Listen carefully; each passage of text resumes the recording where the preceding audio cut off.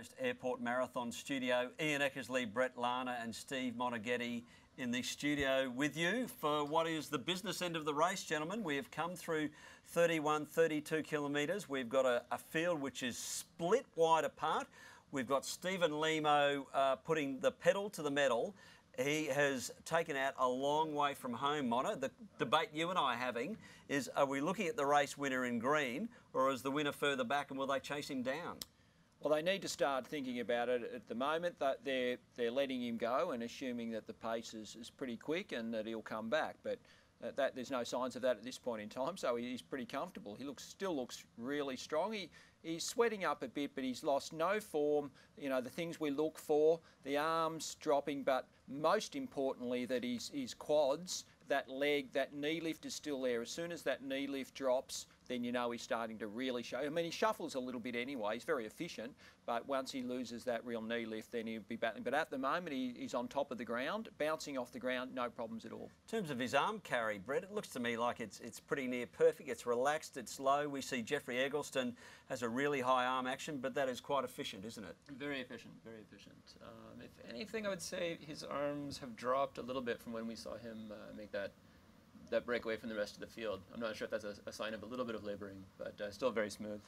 What's it like front running, Mona? How hard is it to stay focused, to try and ignore what at this point of time would be the little niggles about weakness and chinks in your armour? That's the hard bit, and you haven't got other people around you to distract you. So the distractions are, I've got a sore leg, I'm getting tired, wow, gee, that kilometre took a bit longer than the last one. You don't want to internalise too much, to be honest, because internalising now is only going to be negative stuff. So you try to say, okay, hey, well, gee, how tired am I feeling? But I'm running away from the rest of the group. They're not closing. So you start to use the positive stuff now. Don't be worrying about the niggles now. You know, there's lots of niggles now. We've all got them. So you just block that out. So this is very much a blocking out phase, focusing on the positivity of the how you're running and just where you're at, looking forward rather than behind. And Stephen Lemo has a lot to look forward to, and he must be feeling fantastic, gents. His 30k split, 15 minutes flat. He's gone quicker from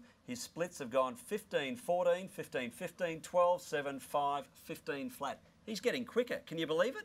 But that won't continue. So, and it won't. So yes. We know we won't continue. But it's how much. Prepared to put money on that, Steve? Yeah, I am prepared to put money on that one. So he will slow, but it's who slows the least that wins. So that's the story here. Is if he doesn't slow, obviously he wins, and the others won't improve pace, otherwise they wouldn't have dropped off in the first place. So it's really a matter of how much that Lemo slows to give the others incentive. And the really important mark is at that turnaround out at Runaway Bay, when they come back, they look at each other, they look across the road, Ian and Brett, and they eye each other off, and they know that one will say I'm coming, or one will say I'm winning, and that will be the difference. That, you know, when they hit that 6k to go 35k drink station, that's where the views and the psychological games begin. We'll get some complete 30-kilometre splits coming up soon, but Jeffrey Eggleston has dropped off the pace. He's obviously had a bad patch between 25 and 30k. 15:23 was his split there. That's still pretty good, and I think, you know, as we've seen, and Brett mentioned it, he's probably running to 30k, and he's holding together pretty well. That's a race of his life, to be honest, to that point. He hasn't finished. It's not the race yet because you haven't finished, but that's a great effort by Jeffrey. That's impressive. So Stephen Kibiwott is a name who we haven't really mentioned much from Kenya today, but he is right in the hunt, and I suspect he might even be in second once we see the 35-kilometre splits, along with his countryman Stephen Toom. So once again, it is an African-dominated race this year after Japanese domination last year. Brett, we thought maybe the tide was turning, but I don't know, what does it tell you? Well, I wouldn't, before I answer that, I wouldn't completely counter. In that last shot that we had Takada, the Japanese runner, running even with Cyrus in 5th, 6th place, and a shot of Kaochi, who did seem to be looking pretty strong and rolling forward. So we'll see how that goes. I think it's a little bit faster than some of the Japanese athletes were expecting. I think they were looking kind of towards this being a sub, just going for a sub 2:10 time, and it's obviously Lemo is going a little bit faster than that. what would you say his finish time is working towards? Yeah, well, it's still at the moment. I think in the 2.8, and allowing for some, but he's under 2.9 at this point in time. So I think the guys are probably running to their race plan. They think 2.10 will win this race, and it may still do that. But at the moment, Limo's running faster than that, and that breaks. It's not looking like they're closing. You're looking at Stephen Limo, or Siler Limo is his birth name. He's having a little bit of a look around. He'll be coming to the turnaround soon. You are looking at the race leader in the Gold Coast Airport Marathon, and at this stage he is on race record pace, and he could even be on the Australian all-comers record pace of 2:09.18. We are seeing that right now. So don't ever. We should appreciate this guy is running. This is the fastest to this point in the history of Australian running. Yes. So we can say that as a fact. So whether he holds together or not, it looks like, he's looking. I don't like that was more of a worrying look. I start looking for those 1% signs. So he's starting to get tired, but he is still going very, very well. In the women's marathon, good news from a Japanese perspective, Brett, that Asami Kato is leading 1:44.16. So that's a little bit outside race record pace, but she's going well. Yeah, I believe this is her third marathon. She's run 2:30 debut and then a 2:29 earlier this year. So this is certainly the best race she's run to date. And I think at 3:30 pace, I'm adding. I know if my maths is not working, but if you're 12k at 3:30s, I'm adding on about 18 minutes. So I think she's going pretty well. So I reckon they're quite fast still, the women. So I think it might be it's warmer out there than I think we're probably appreciating here. So I reckon it might be starting to heat up. As the competition's heating up, I think maybe the sun, the direct sunlight might be just taking its toll a little bit. I'm sensing that, that Limo's getting a little bit tired. I just reckon, not sure if that left leg is bouncing along quite as well as what it was a couple of K ago. So this is, that'll happen. So that's not saying he's not going to win. Fatigue is natural at this point in the race. You can see that left arm had the fingers out straight. Some signs there that it's really starting to get tough out there. It's hard to tell what his gap is, but it is daylight good. Second. You'd be happy with that at this point, wouldn't you, Steve? I think we'd take that if we're all jumping into the race at this point in time at about there's I'd say it's 35k they've just gone through. You put us all a minute up at 35k in the Gold Coast Airport Marathon, and you're running 2:08.5. You'd take that with 7k to go. So 1:46.30 through 35k. That is record pace. Steve, I'm going to let your brain do the maths ahead of mine. Well, but 7.3s at 21. If you add that on, you've got to add the extra 200 metre, 190 metres. So that is 2.8 pace. Yep. So this could, as Brett, I know you were saying, the Japanese runners were saying, and in your own view, having run it here last year, sub 3 hours, no reason it can't be a 2.8 record here. Certainly. The course is certainly capable of seeing that kind of time. A lot depends on the wind. That was my experience last year. Up to this turnaround that Limo is now approaching, it was very comfortable, and then turning that last turnaround, if there's any kind of headwind, feels very much like running just straight into a brick wall. So we have had word that it's a southwesterly, which actually won't be off the water. So if anything, it might be a slight tail coming back. So when he takes that final turn, which would be great. So there we go. We're getting some information through that.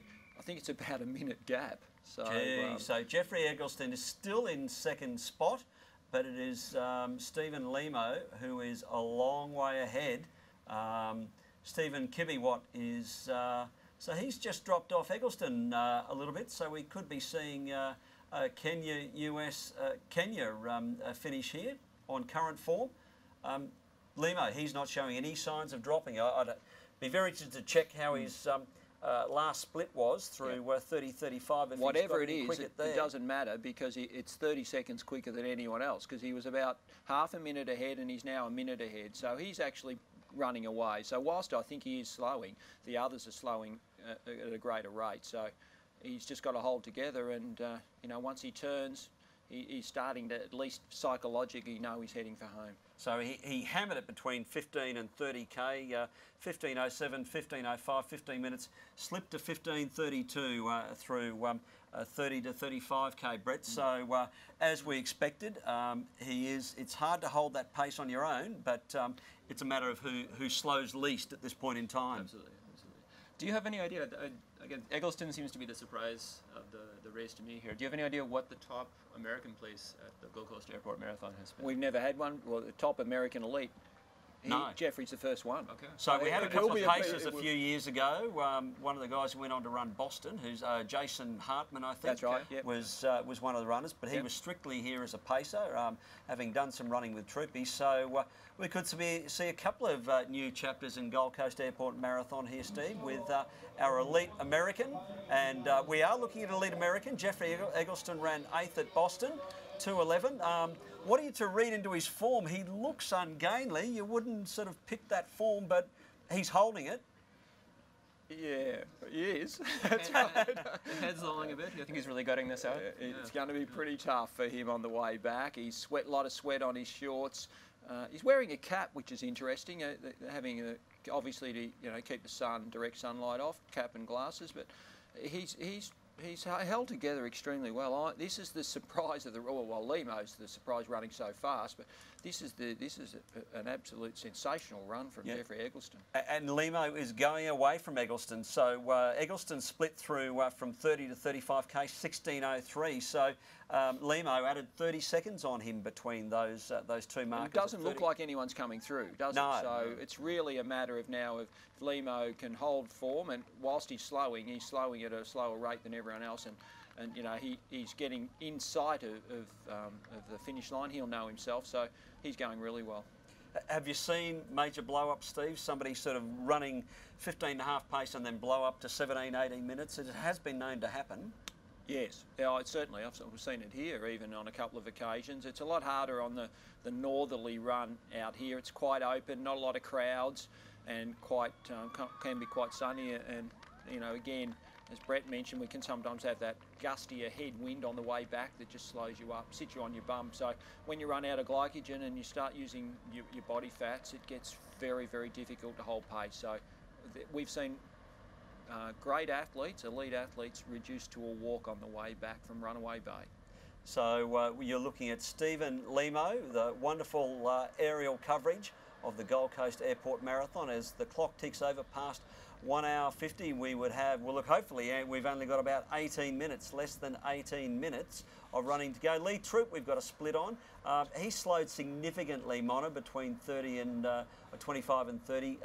20 minutes 30 for, so he's down to running, gee, that's not good, 4-minute Ks there for Troopy, but he might still be going quick enough there. So 1:44.26 through 30k. Yeah, it might be a tough 12k, but he's obviously got a point to prove today, and he'll be giving it everything. So whilst he looks like he's run out of glycogen and starting to get tired, certainly his determination will get him across the line, and we'll welcome him to the finish. I can tell you that. So Stephen Lemo is the leader in the Gold Coast Airport Marathon again. Daylight second. He is not slowing. His pace has perhaps slipped a little bit, but he's not coming back to the field. He's slowing a little bit, but he's not coming back to the field. In the women's marathon there, Brett, Asami Kato looks pretty good. She's got what probably should be a winning lead, 1:27 at 30k. Absolutely. And I'm trying to do the split in my mind. I think she's on 2:26 pace, if I'm correct, and that which would be a course record pace here. So it's certainly the run of her life so far. And gives you some idea, because that's about what Troopy went through 30k in. So, yes. So there you go. She's winning. She's placing in the Australian Marathon Championship. Yes. So Although we have got a chase pack of 3 women behind Kato, and they're all running together. Shintaku, Adiana, and Malesi. So there's probably something Kato will have to watch out for, with 3 runners chasing together to try and run her down, Brett. That's pretty sizable lead, so I think they'll be hard pressed to run her down without her running into trouble herself. So we have 2 clear leaders in the Gold Coast Airport Marathon. Kato in the women's race, and look at this guy go in the men's marathon.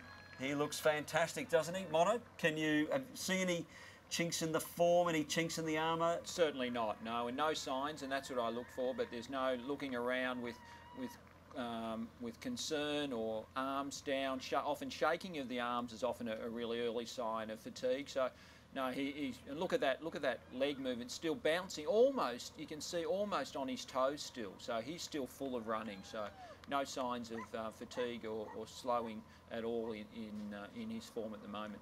So Stephen Lemo, he's coming across, I think this is probably the last bridge crossing. He's probably only about, what are we talking, 4K from home or something, less than 4K from home. So, Steve, your mindset at this stage when you know you've got a clear break, you would be feeling confident at this point, wouldn't you? He would. This is where all the training comes into play for him. So he's obviously feeling well. There's the drink station through 37.5. So exactly as you predicted, Ian, he's got 4.5K to go. So I start thinking 3 minutes. You start working it out.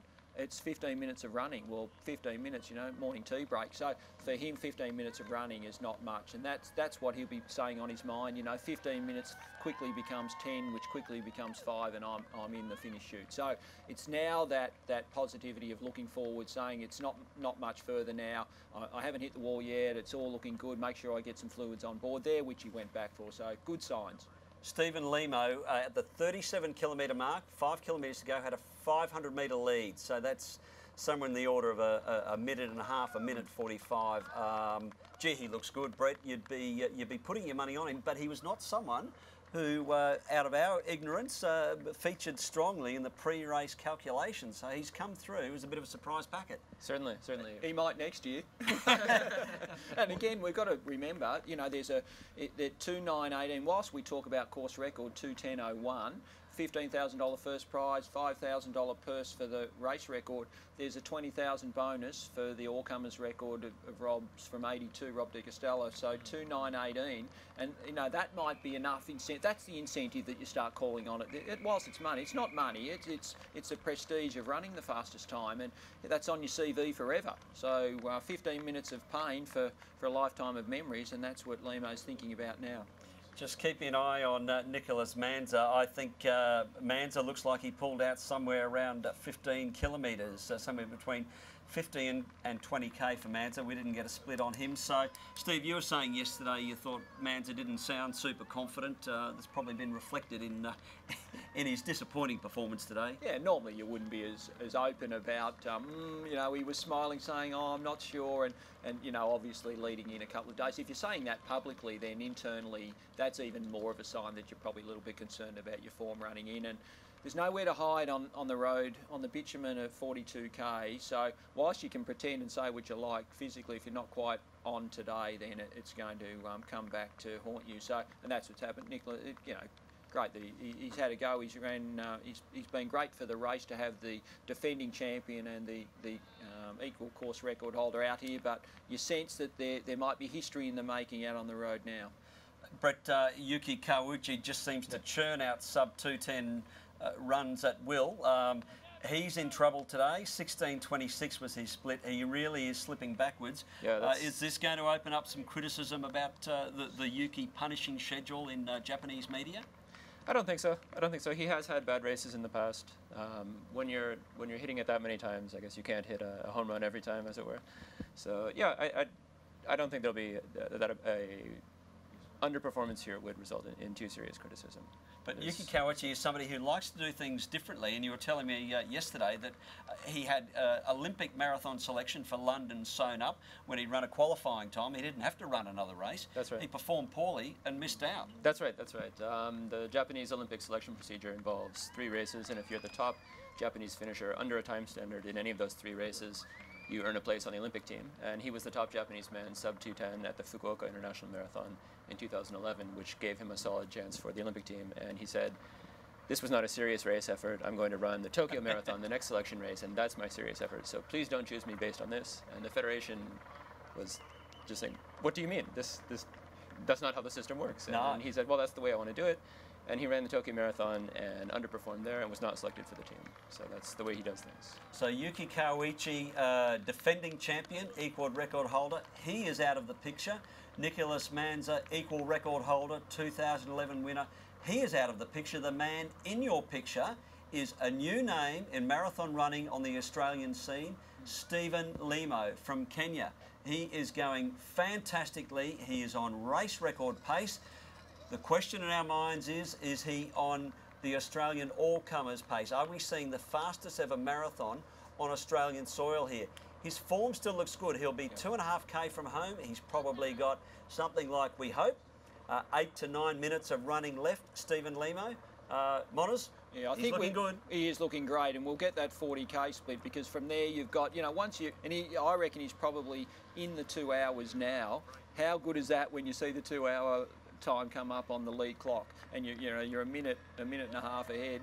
You're very confident, so that time will be the significant thing for him now. So we'll see that 40k split. You're probably looking, if you're working on 3-minute Ks, you got 6 plus the 200 metres, so you've probably got 6.5, 6 minutes 40. So we'll get a really good indication through 40k if that all-comers record is in serious doubt. So the picture's breaking up a little bit, but you're looking at Stephen Limo making one of the last turns here on a course which is very flat, very fast, and maybe today we will see that the Gold Coast Marathon has proved that we've been saying for many years that it is flat and fast. Brett Lana, this could take the Gold Coast Marathon to a whole new level if we get certainly sub 2:10 and sub 2:9. Certainly the IAF Gold label this year certainly raises the race to a new level of prestige, and getting that kind of time and that kind of course record, the all-comers record here could certainly only continue that.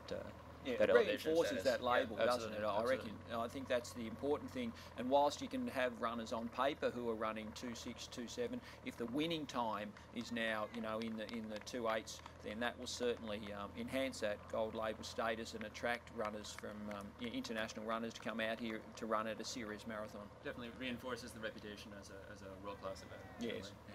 So hope he doesn't run too fast though, because then we can't talk about course records and stuff. So we want him to just sneak under, don't we? Well, you know what, Steve, I'd be happy if I don't have this broken record script every year of is this going to be the year that the Gold Coast Airport Marathon record goes. So, but we could well be looking at history here. So Stephen Limo, also going by his birth name of Sila Limo, is going fantastically. He has a clear lead. I don't think there's any sign of him coming back to the field. He took a very brave move and punted on backing himself, going from about, it was just after the halfway mark, wasn't it? Just up to 25 kilometres. It was very early. I'm sensing some signs he's slowing quite significantly, but so I don't know. I reckon, I think that all-comers record, that's going to be tough for him. I think the course record, it looks like he might run under 2:10. I think he needs to keep focused here. He needs to really give it everything. This is a really big run for him, and he will realise that. He's out in front. It's really just a matter of how fast he can run now. So I'm hoping he just keeps pushing right through to the finish. I think once you get, there's a finishing straight here, and once you kind of get out of this waterfront area, you start sensing you're near home. You still feel like you're a long way away here, so I think he's probably mentally still far enough away to be just struggling a bit. So once he turns, he gets into a little bit of shade, and you go over one little little bridge over a little inlet, and then he basically is in the stretch for home. Those 40k there. Yeah, so we should get those splits. So 2:02:09, so okay. 7 minutes. Oh, it's going to be touch and go for Deke's record, isn't it? It's going to be really tight. Jeez. He will be tight. He'll be struggling. Look, can you get that 5k for us? We need that last 5k, because I reckon you'd say you probably halve that, and that's what he's going to run for the last 2.2. So he is really close now. He's out running. He's gone from 2.8 to probably right on 2:09:00 now, so it's tight. But he'll lift a bit, obviously, in the last K or so. So it's this next K now that's really significant. So in his mind, he must be thinking he's got the race sewn up. We haven't seen him looking behind lately, Steve. Great so he time. must be feeling confident. Yep. Does that? If he's got someone on his shoulder, that's going to push him on. But for him, I guess he's be thinking the race is in the bag. Yeah, no, I'd be running out on the course now and telling him you're winning, you're breaking the course record, but do you also know that you're really close to breaking the all-comers record, and that's a significant result. So I reckon someone needs to get out there and be telling him right now that it's touch and go on that. And whilst he's slow, he'll know that, but psychologically, if he feels like he's got something to chase, I reckon that will keep him going. He can run under the all-comers record, but at this point in time, he's slowing quickly, and I sense he's going to be in between course record and that all-comers time. Yeah, so he's still good. We're not downplaying. He's going to run under 2:10. But, that's extraordinary.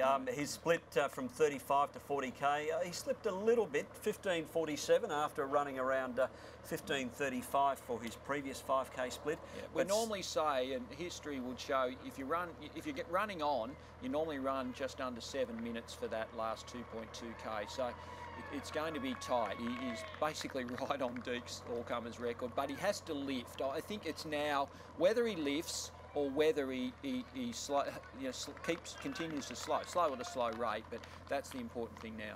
So Stephen Limo, he's run sort of 63, sub 63 for a half marathon. So certainly had some pedigree. His marathon times probably didn't have him in the upper echelon of the elite class here, Brett. But there's no doubt we're looking at the leader and probably the winner of the Gold Coast Airport Marathon. Certainly. And just as Steve was saying, I think if he's very close to getting that all-comers record, if he just really pushes this last section. We're seeing a gap in the crowd, but very soon the depth of the crowd, the noise from the crowd is going to build. Yeah, and this is where he goes over one final bridge here, and he's basically got a straight section now, and then he turns and he's in that little chicane to the finish line. So you're starting to feel the crowds he will see the crowds now. So there'll be people out on the course now yelling and giving him support. So he's starting to grimace a bit. It's obviously tough and he's working hard. So I'm wanting to send vibes out there that keep pushing, because this is the fastest time we're ever seeing on Australian soil. But it's those seconds are creeping by quickly. Yeah, so it's got about 1.2. He's just come through 41k, 1.2k to run. That's maybe about 4 minutes and a bit to run. So we think he's on sub 2:10 pace. We might finally crack that barrier and a new race record. But Deke may have to keep willing everybody else on for his all-comers record for another year. Well, we get him out there to encourage Limo or not. What's he doing? I'm sure he's encouraging it, and we know Deke wants to see that record broken, so he'd be certainly supporting it. Just looking at those times there. Brett, you got a bit of a surprise in our 4th place runner there. Well, yes and no. As I said before, Kawachi has had in the past a history of falling off around 25 and then really clawing his way back after 35, and he seems to be doing that. What do you think? 3rd place possible? He's in 4th. I think 2nd place possible. Yeah, so Jeffrey Eggleston is a minute 20 behind Stephen Limo. He's got a good gap of, he's double that gap, a minute 20 then, or a minute 10 ahead of Stephen Tum and Yuki Kawachi. So Yuki could still write another chapter with a podium finish here at Gold Coast. Mm-hmm. Definitely. Yeah. But Stephen Limo... Got a bit of a spring in your voice now, Brett. That's good to see. And Yuki, that's tough, because it's not easy turning it around when you're having a day where you feel like you're going backwards. That is mentally strong. That's a great result for Yuki. Kawachi would be really happy the way he's running on. He'll be looking to, obviously he's got 3rd place in sight, so he'll want that day finish for sure. Yeah, he did say in his pre-race comments that, based on last year, the experience with one of the Africans taking off on the hill at 31 kilometres and then him having to work his way back into contact, he said he kind of expected the same sort of race to happen this time. So he predicted playing out that way. But the Africans have not come back, and Stephen Limo is not coming back as he runs down the final straight run, going past all the tents that are set up by running clubs, by running organisations. The crowd will be lifting him through the final 600 metres, 800 metres. We will be watching ever so closely on the clock. And he has Stephen Limo. Yep, no doubt about his form. He's actually got back into his running rhythm again. So these seconds are really important. He's probably 500 metres from home or something like that. He will turn into the final turn, which is probably about 400 metres from there. So Stephen Limo of Kenya, he is running in fantastic shape. He's endured the heat. There's the turn. Yep. There's the turn. The crowd will lift him even further. This is what it's all about. This is what he has worked for, and in one sense, this is what Gold Coast Airport Marathon has worked for. 250 to go, 2 hours 8:30. We're not going to see Nicholas Manzer and waving and high-fiving down the finish, surely. Oh my God, this is going to be right on that record. Pushing for home, Stephen Lima. He's looking at his watch. Is that a good or a bad thing? I hope he's conscious of the 2:9:18. Go for it. Stephen Limo now in the finishing chute, 100 metres from home. I think he's got it. Oh, yep. Stephen Limo is the 20 seconds. clear leader. He will be our winner of the Gold Coast Airport Marathon. It will be touch and go for the deep record, but he will definitely cross. He's got it. With a new race record. 2:09:14 crossing, might round up to 2:09:15. That's it. He's done it. A new Gold Coast Airport Marathon record, the first time under 2:10, and a new record, the Australian All-Comers record by Rob De Castella. We didn't think he was going to. You're confident he's there, Steve? I'm confident that clock says that that is the fastest marathon run on Australian soil ever. History in the making. Sila Kipkemboi Limo of Kenya, and here comes Jeffrey Eggleston of the US, the first ever elite podium finish at Gold Coast Airport Marathon. This is a very gutsy run, Brett, by Eggleston to hang on. He had a bit of competition through 30 to 35k, but he's had to run this last 7k on his own. Absolutely, it's a very, very strong performance, and we should also stress it's going to be a big PB for him. So I think his PB is only 2:11:57 from Boston this year, so he's certainly on track to smash that here. So Jeffrey Eggleston, the arms are flapping. He is very, very tired, but he will be lifted home by the crowd, by the cheers, by the clock, and the sight of the finish line, which is literally 100 metres from him, and potentially a PB. We're going to watch that clock very, very carefully. Jeffrey Eggleston. Just going to sneak under 2:11. Yep, that's a great run. A minute PBs, that would be delighted.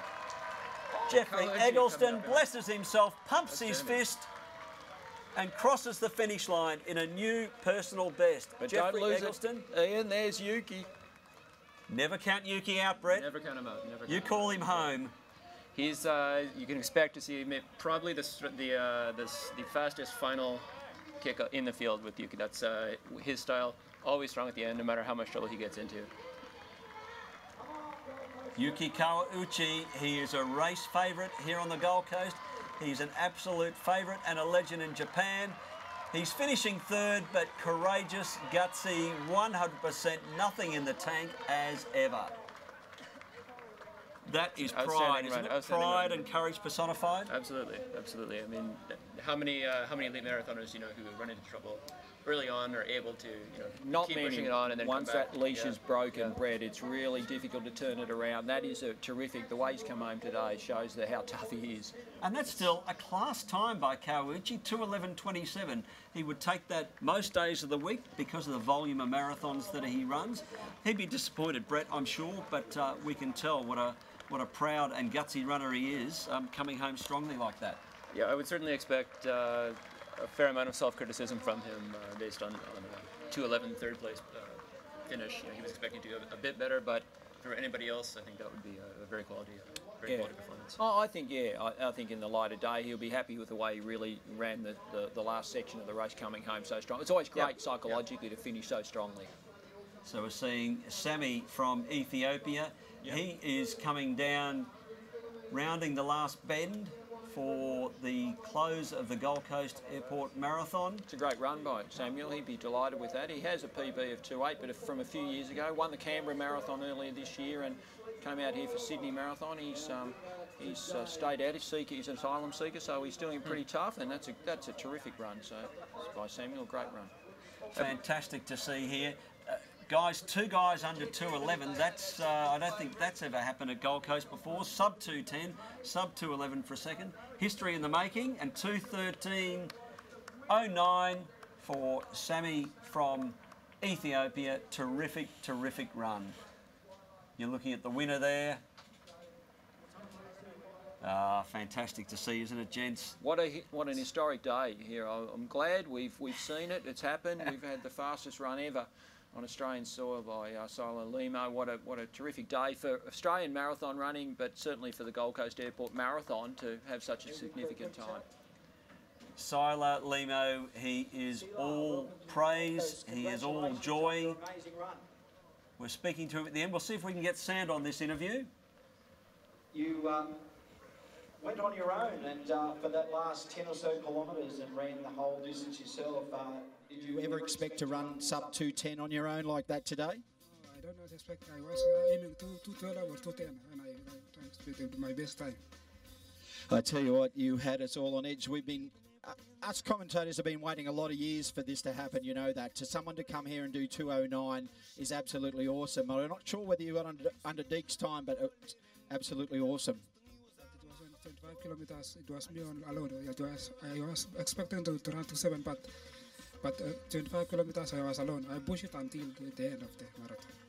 Well, I'm going to let you go and get to the press. I know that everybody wants to talk to you. You're a great champion, and we wish you all the best, and thank you for coming. Thank you very much. Sila, absolutely awesome to see you. Magnificent race today. There he is. Busted. Benita, welcome back to the commentary studio here, and we've done it. We've seen a new race record. Yeah, it's been fantastic to watch it on the screens and to be out there and just see the reaction to something that's been just stood for so many years, and just to see that getting broken. I mean, seeing Jeffrey Edgerton as well, I was just speaking to him yesterday. He ran a PB in Boston, and to come again to run another PB here, it's fantastic, and it's great for someone coming from a long way away. You know, Kenya, then USA, first, second, it's fantastic, yeah. We thought that tyranny of distance would serve the Japanese run as well. Of course, we saw Kawauchi coming home for a very gutsy third. That was an impressive finish by him. He obviously struggled through the race. Don't we love that international flavour again, though? We've got Kenya, America, US, which will be great for attracting other US athletes out here. That'll be a really good story back in the States.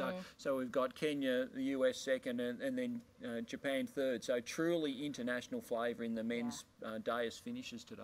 Benita, you're at the finish line. Was there a lot of hope? Were the crowd really cheering him home? Oh, yeah, and I mean, to see these guys I mean, you're just struggling in the last bit. And to see them finish so strongly, and they just know that they've got these times in their heads that they want to do, it's just fantastic, you know. And the crowds were really, really yelling. It was great, yeah. We didn't know that he was going to get there.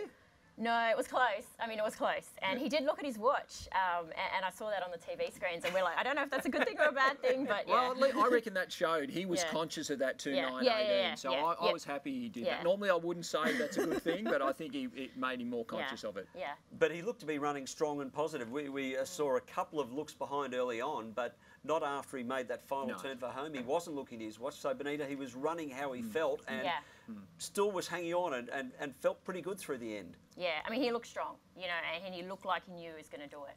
And that's what you like to see at the finish. I mean, you know, everything's hurting at the finish. So you just got to hold it together as best you can. And I'm really surprised because he was continuing to increase those 5K splits. He was getting faster through sort of 15K to 30. Normally, when you're doing that and then you start dropping back, you drop back more significantly than he did. So he controlled the race. He ran well.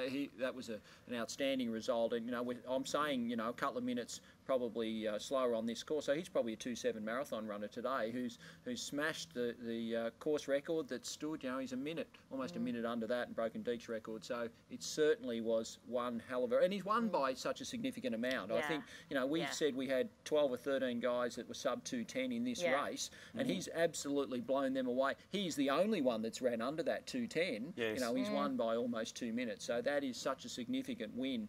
Fast time, smashed the opposition, went so early, and, you know, it's just overall a terrific result. And looking at those splits, as we saw, it was that middle section of the race where it was no guts, no glory, 15:05 for a 5K split, followed by 15 minutes. That really busted it open, didn't it, Benita? How were you feeling watching him? It was a courageous move. Yeah, and I mean, very few people do that. Very few people, and I think it takes a lot of guts, but also you know that that's going to make you hurt a lot at the end, and you've got to finish, and that's just something that very few people can do. You know, once some people start going backwards in a marathon, they just keep going backwards. Yes. But even with Yuki, I mean, he battled through a lot. You know, comes through for third. That's fantastic as well. So yeah.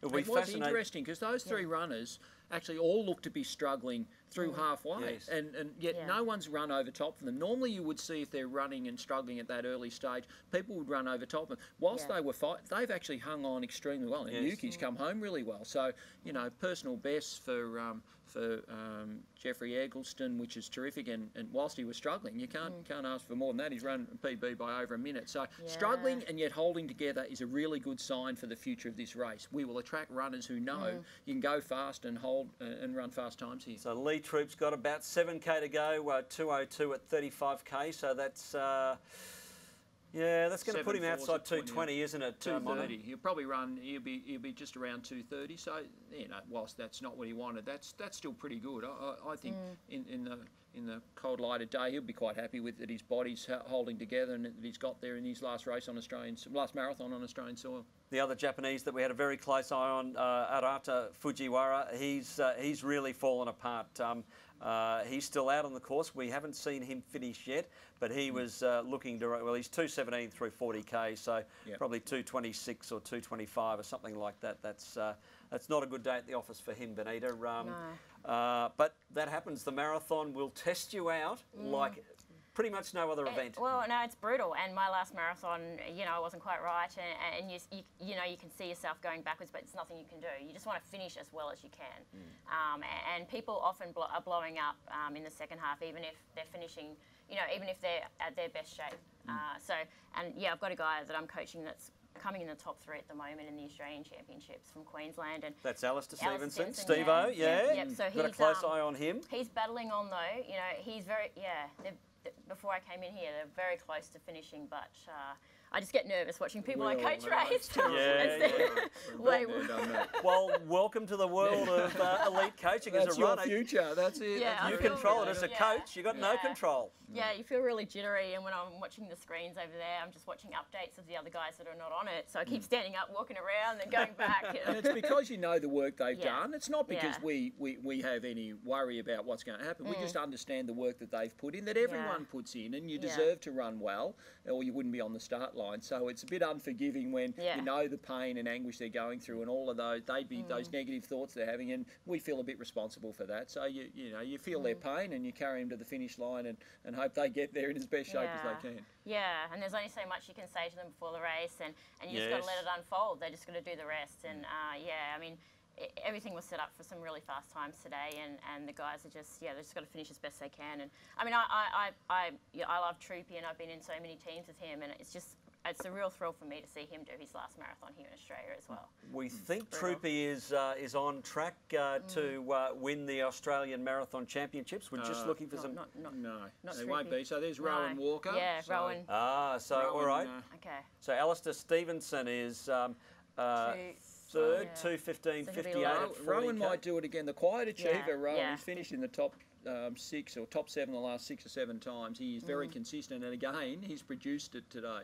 Yeah, I think Rowan had about a 30-second gap on Al at about 35k. Right. So he looked to be going a bit stronger. I know Al's got my PB in target 2:22.36. Well, there's Rowan's just crossed the line in just under 2:22. So I think that's the Australian marathon title to Rowan.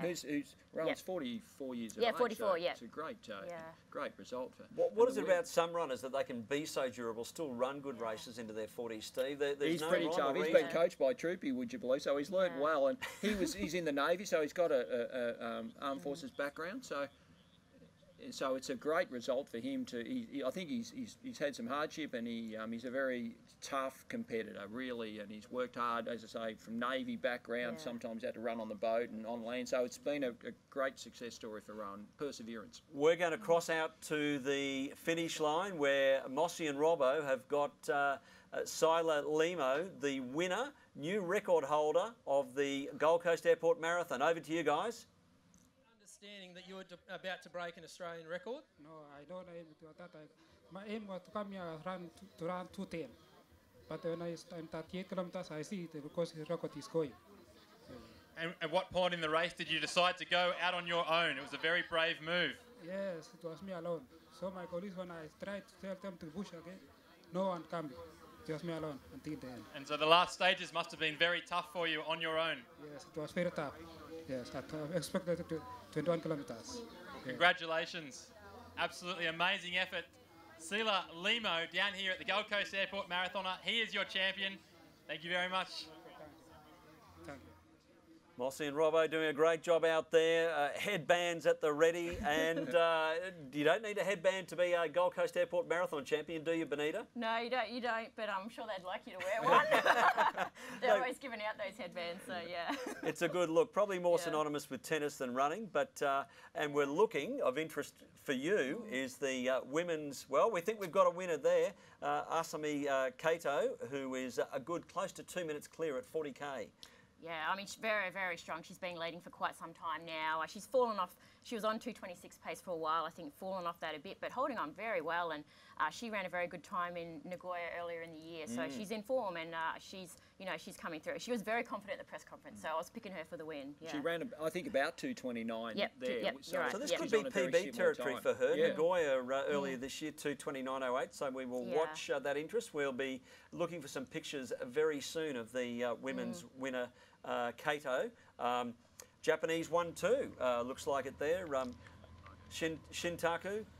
And there is the leader in the women's race, Asami Kato. She's over that little rise, that little inlet that I mentioned. So this is this long straight, then she turns into the chicane. So she'll start feeling the crowds now, and this is where I think we saw Limo actually pick up and respond a bit to that crowd, and knowing she's close to home, that will certainly lift her performance. So hopefully she can kick on. She might run under 2:29, which, whilst it's no race record, it's I think that probably would be the second fastest time. It will be close, yeah. Brett Lana was saying when he looked at Kato yesterday, he thought she looked very, very skinny, not just fit, but there's no issue there from your point of view because she's proving she's so strong, Benita. Oh, yeah, and she's very young too, 23, 24. But I think a lot of these Japanese girls, that's their build, and everyone's different and everyone runs their best at different weights. But you've got to have low body fat levels. I mean, that's the bottom line really to the marathon. And I think it comes down to how her training's been going and what she knows. She's probably the same weight as she was when she ran 2:29 in Nagoya. So these Japanese people, they come to these races prepared exactly to run exactly what they want to do, and you know that she's ready. And yeah, she's very, very skinny, but I think that's her build.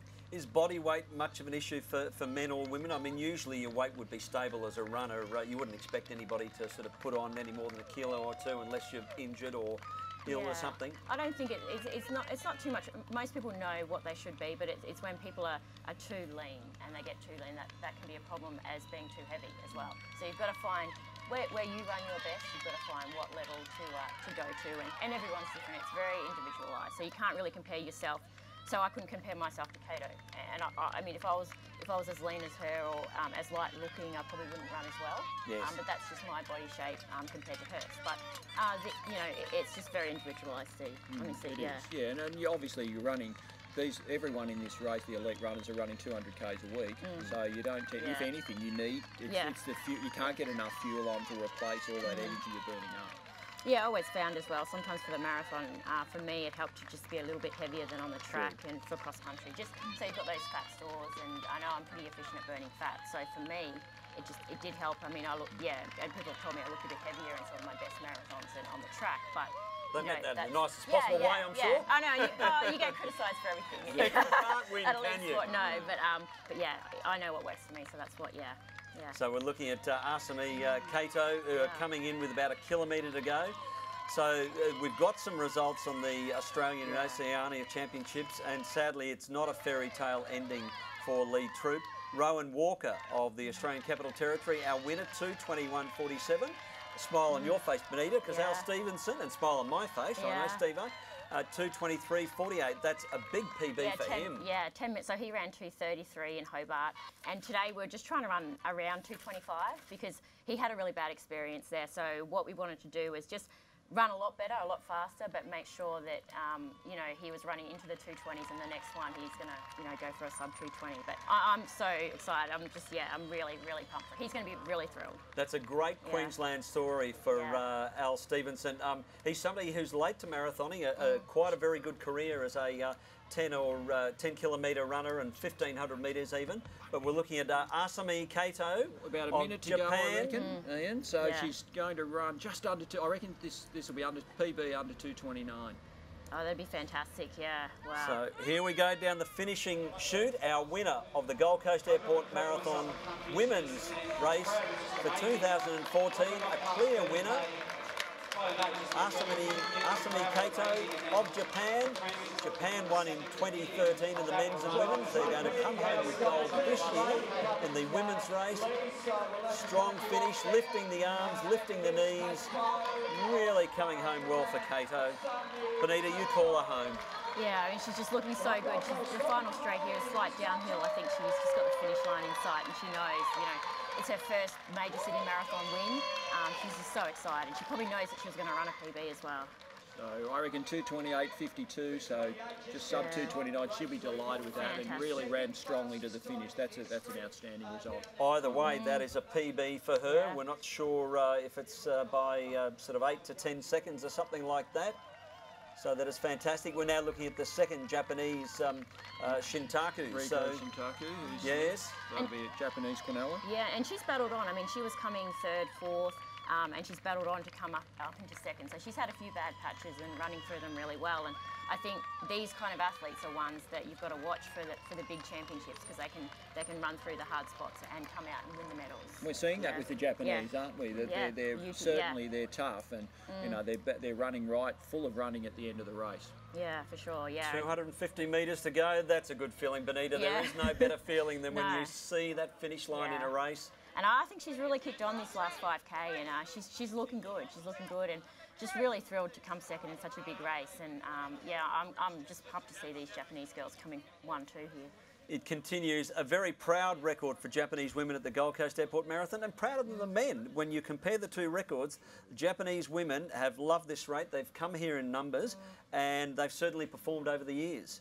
Oh yeah, and they come ready to perform, and I think, you know, that they've seen what the weather's like here, and they do their marathons early in the year in Japan and then come here, and you know, they've got a few months to recover and train again. So yeah, no, she's going to be pumped, just going to be over 2:30 there, and another very strong run. I mean, any woman that runs under 2:32 is very good, very good.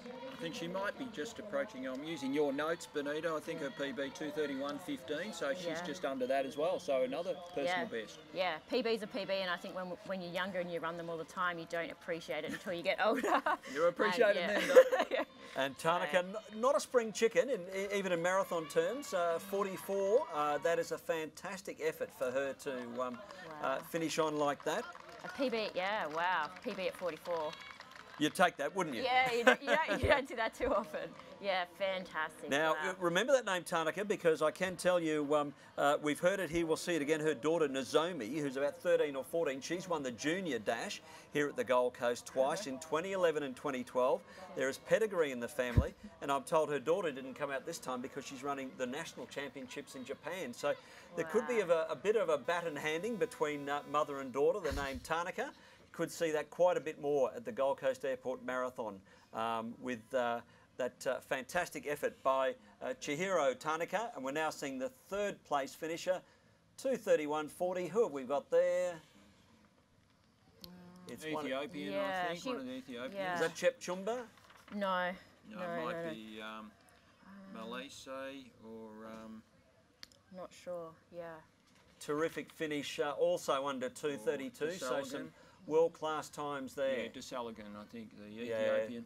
Yeah, and I know she was up in that main pack, but just kind of died a bit at the end. She's not far outside her personal best. I think she might have even been right on it. So 3 almost personal bests for the top 3 place getters in the women's race. Shows it's no accident they're running fast. We've delivered today the Gold Coast Airport Marathon. PBs all round. Yeah, I'm feeling relieved, guys. I don't know about you. It is terrific to see history in the making here. I'm just waiting for Troopy now. I might pop out and just see him there. So if I do disappear, it's not because I'm any other reason but the emotion of seeing Troopy finish his last marathon. Well, Steve, you go. We're more than happy to let you... What a great day. Famous day. I've enjoyed bringing it to the viewers and watchers at home, and it's special, certainly great emotion and atmosphere in here, and I'm delighted to have been a part of it. So thanks, Ben, and very much thanks, Ian, for carrying me through and sharing that moment for us. Oh, Steve, thank you for your contribution. There's not many better names and expert commentators in Australian marathon running than Benita Willis, Steve Monaghetti and Rob Di Castella, who we've had. So We are going to take a little bit of a break and we'll come back with the final chapter as runners come across the finish line. Joy and some sorrow, but plenty of memories out there at the Gold Coast Airport Marathon.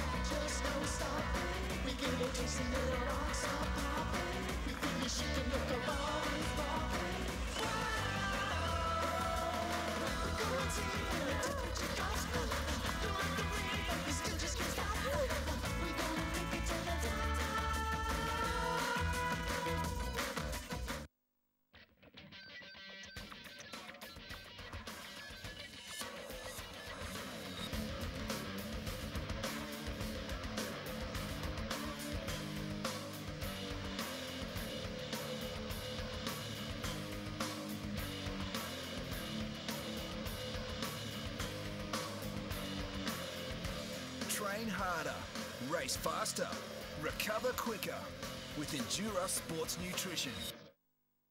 Flying from the Gold Coast Airport is easy, with hundreds of direct flights every week to the most popular destinations, including Sydney over 25 times a day, Melbourne over 15 times a day, and Cairns 7 days a week. Parking is affordable from only $16 a day, and convenient too, with online booking. Flights are frequent with a range of leading airlines. See where you could fly to at goldcoastairport.com.au. Ever thought a degree could help you achieve more? Our Gold Coast campus is perfectly positioned to excite and empower you with degrees to launch your career as a business professional and take it to the next level, or be your passport to international work opportunities, or make your mark in the fast-growing health sector, or work in the legal system. And be sure to explore our distance education options. Apply now to study in 2015. It's all about you at Southern Cross University Gold Coast. The next great drive begins. All new Mazda 3 has amazing ways to connect. And SkyActiv technology gives you sports performance, yet outstanding fuel economy. All new Mazda 3. It's everything you imagine a great drive can be. One bedroom, One bathroom. but it's a start. 2 floods, 74 and 2011. 3-year-old boys, we're going to need a bigger yard. 4 successful businesses and counting. 5 cars insured. Thanks, Mum. 6 months on the road. 7 years supporting young care. 8 series wins in a row. It's about time they got one. At Suncorp, we're proud to help Queenslanders get ahead every day, because this is our place. Want to travel further for less? Gold Coast Airport is well connected with direct flights to popular destinations throughout Australia, New Zealand, Malaysia, Singapore, and to Japan. We have over 350 direct flights a week with a range of leading airlines. And flying from the Gold Coast means you spend less time travelling and more time enjoying your next holiday. See where you could fly to at goldcoastairport.com.au.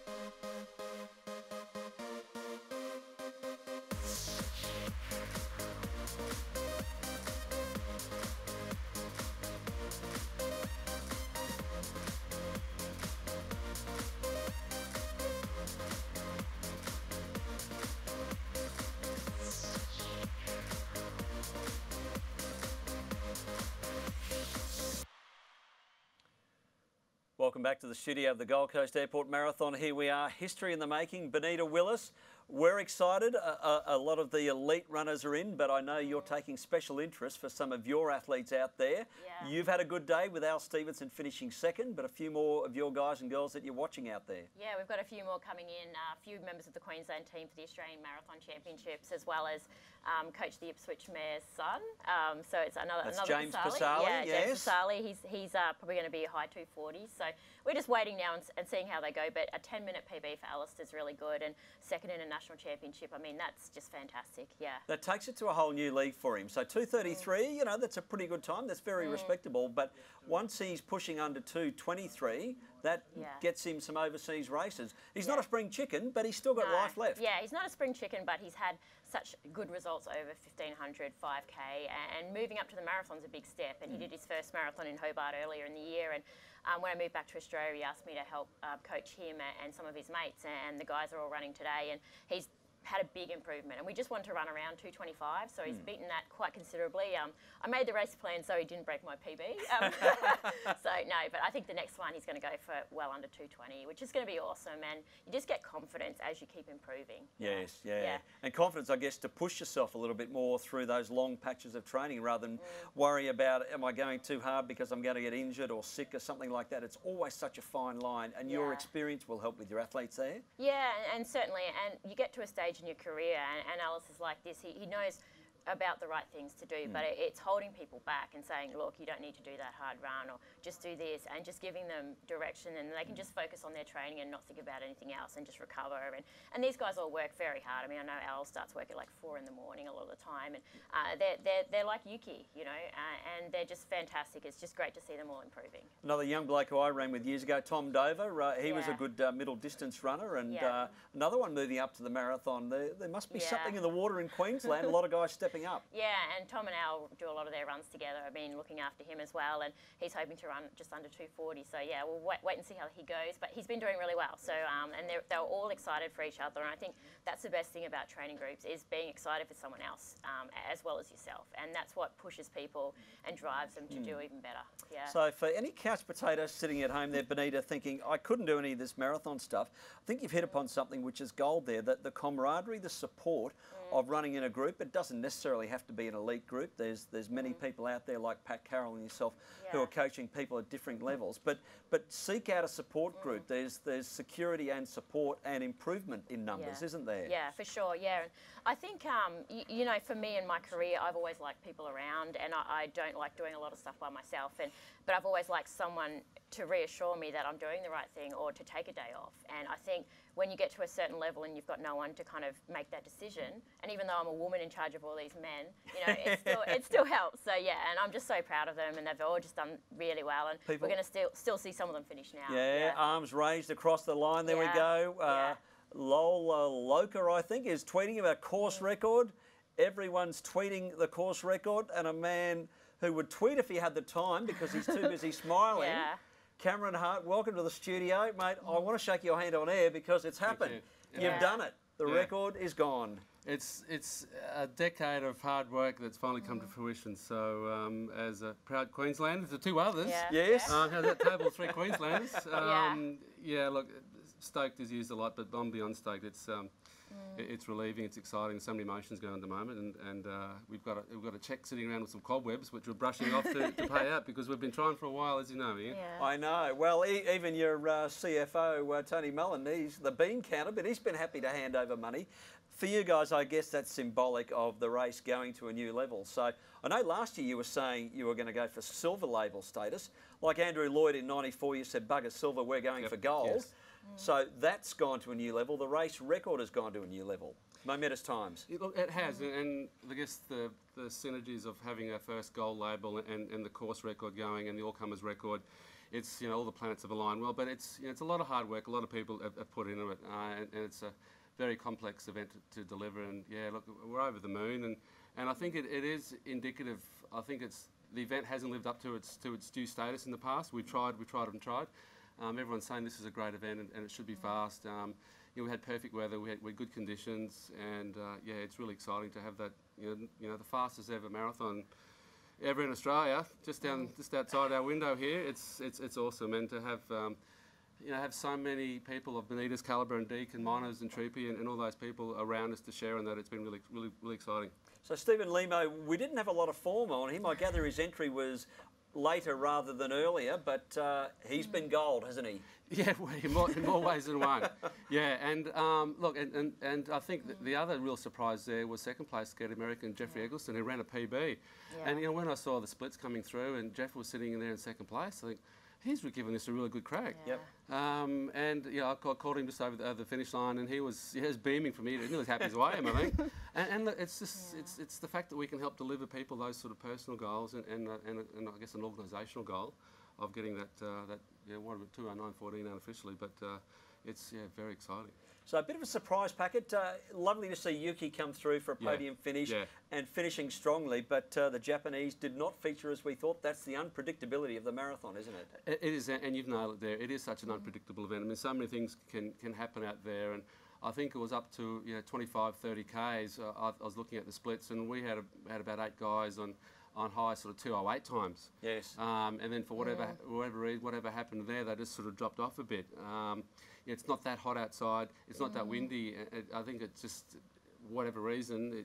Sort of a few of them just dropped off the pace. Maybe they got too excited with that 20 grand check and went too early. They didn't take advice of all the legends at our lunch yesterday to go easy and come home strong. But at the end of the day, we got a record, and we're very excited. It's the accumulation of a lot of work by a lot of people, both the full-time staff and all the stakeholders and sponsors and everyone that deliver that. So now, I know you've worked so hard over the years, all your team has. I've been sitting here calling it, but you know what? This lady here is the lucky charm. She drops into the first race. She's the lucky charm. The race record gets broken. Benita, you're welcome back any time here at Gold Coast.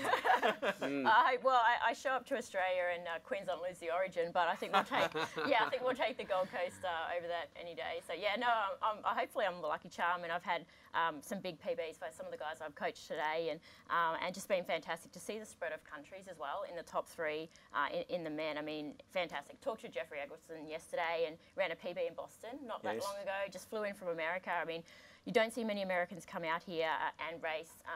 I'd love Ryan Hall to come out here, or Sarah Hall, or anyone from America. And it's just great that someone comes out here and runs that. And then the news just spreads. I've already checked some of my mates in Boulder. That's where he's living. Yeah, they're excited. Yeah. And Boulder is a hub of distance running in the US. Boulder, Colorado, Troopy, of course, based there. Yeah. The word will spread, and we will see more Americans. Cam, you'd be delighted to see that, and I guess a few more Chinese as well. That Chinese market is growing.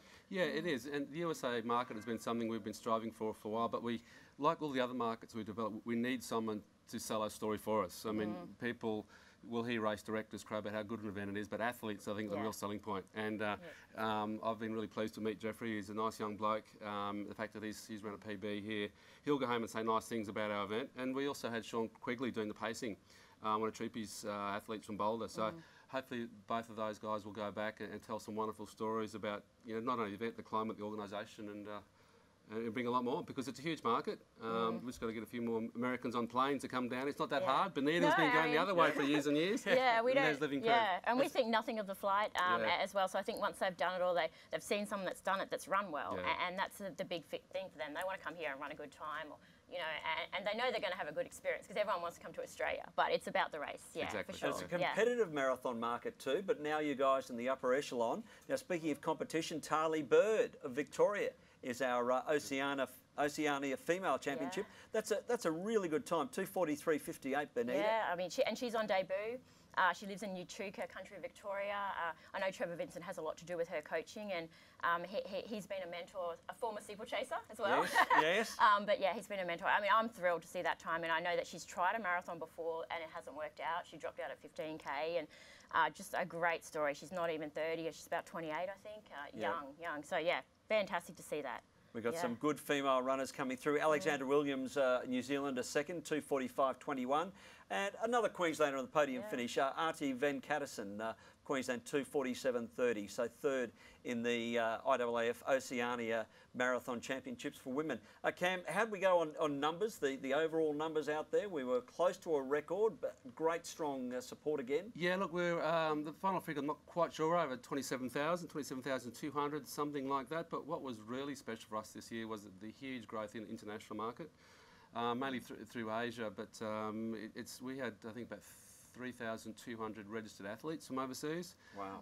And each of those were bringing in a couple of friends and family with them, or media contingents. There's a lot of media here from overseas covering this event. So the impact of the event goes far beyond the sporting arena. It's an economic driver, it's a tourism driver, and the climate and the weather that's been shown from the webcast this morning, particularly some of those early aerials going off Surfers Paradise. Didn't look magnificent. Yeah. Look, I live here, so we get every day of the year. So right. you're coming down and visit with me. And you're usually flying a chopper around so you can enjoy those aerials, aren't you? Yeah, that's right. Yeah. Maybe my pay rise comes through after this performance again and I might get a chopper. Yeah. No, it's good to see so much support, and the gold label has helped that. A lot of the people I've spoken to from overseas have said, well, we knew about the gold label and we wanted to come and be a part of it. So that label has helped us a lot. So how do you leverage off this going forward? We'll be wrapping up the coverage in a couple of minutes. You've cracked that goal there. There will be new goals to set. I'm sure. I know you guys never sit on your laurels. How do you leverage this? The time is very important for us. I mean, we've had the recreational market. About 65% each year report that people come here and run a PB. So we've known it's fast, and we needed an elite athlete to run a fast time. Last year we had Akuba smashed a course record for the women's and the Japanese lady. The course record today and all-comers record. It is a fast course, and that's encouraging for people to know they can come to the event. It now has a gold label, so it's almost like a quality assurance program. Yeah. They can come here and run a PB and enjoy the Gold Coast lifestyle. I mean, 3 out of 3 in all areas, and that's what we'll leverage. And leverage the storytelling that people do on our behalf, and that's a big thing for us. So there's still probably another 1,000 runners out there, Benita. You'd be feeling for them. It is getting a bit warmer. Those people who are on their legs for 3 hours, the clock is coming up to the 3-hour mark. So it's going to be tough for men and women still out there. Yeah, I mean, it's tough, and we were talking about this a bit before with Steve, and it's just that time on your feet, and that's one thing that, I mean, I've never done a run over 3 hours, but we've got some people that are going to be 4 hours, 5 hours, and it's those people that really need to make sure they're drinking plenty. I mean, they're only just going to be going through halfway, but they're the people that make this event so good. All their family are out here cheering them on. They're cheering on the elites. They're telling people about it as well, and it's just as important to have the elites, but then also for everyone else in the field, and that's what I love to see. Just people, I don't know, just doing their best. And running. It might be a PB of 3:58, yes. First time under 4 hours. Yes. And that's what I love to see. Cam, from your point of view, I guess, the elite end is fantastic, but I know it is the mass market, which in all your everyday discussions, it's special because you're creating an event where people write a chapter in their own personal history. It becomes a conversation for groups, water fountains, people at family gatherings. I ran Gold Coast. Yep, and that's our catch cry, run Gold Coast. We want people to say, that's what I've done, and it is really starting to deliver on that. And there's many people who come back time and time again because of the quality of it, and they love it. They bring their friends and families, have a vacation, and I think particularly after this weekend, that the pride of people who've done this event, particularly today, is going to be right up there. I mean, today was a historical event in Australian distance running, and any one of those 5,000 plus finishes that will come through today in the full marathon. Should be really, really proud and happy that they've shared a part of history. I know I am as race director to help deliver it, and I say help because I'm fortunate to be at the pointy end. There's so many great people, my staff behind me, who've done a lot of work for a lot of hours to bring it to fruition, and my board and sponsors and everyone else. But it's just so exciting to deliver that and lets people reap their rewards. I mean, we're just deliverers of opportunities, really, and it's up to people to take those opportunities, and a lot have done it today. And I know you like to take this as a special opportunity to thank some of those key sponsors who have shown you loyalty.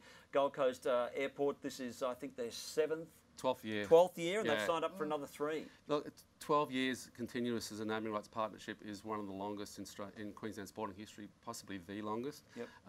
They've been a fantastic partner, particularly with what they deliver outside of the cash. Connectivity to other markets. I mean, ASICS as a global sports property have been outstanding of helping us internationally. Suncorp Bank, Southern Cross University, Endura Sports Drink, New Pure Water, all the way down the list. You know, everyone who I've forgotten to name, and excuse me. And your army of volunteers, oh, aren't they 1,100 magnificent? volunteers. And the Gold Coast is renowned for it. And our volunteers come back year in, year out because they're passionate about what they do and they love help business of the city.